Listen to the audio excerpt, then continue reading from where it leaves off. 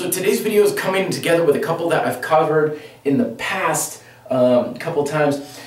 One is this idea of motivation, short-term motivation. I'm a big believer that you should get solid basic rewards out of your fitness choices today.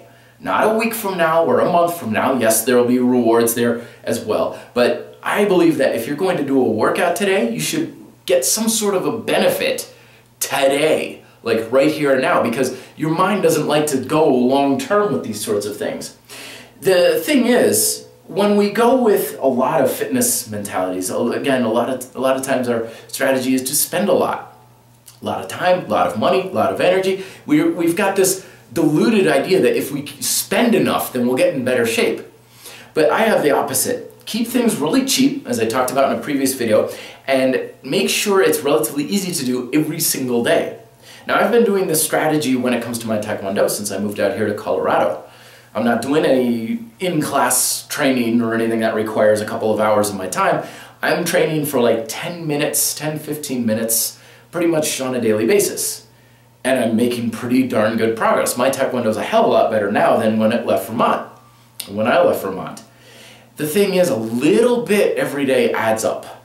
And it adds up a hell of a lot quicker than trying to do a whole lot at once and then you don't do anything for a while. This is the time of year where this gets really tested. People all over the place at the gym, they're taking big extended time off. They're taking leave from the gym, leave from training, leave from this, leave from that. This is a mark of when our fitness habits are too darn expensive, is when they're hard to maintain throughout the year.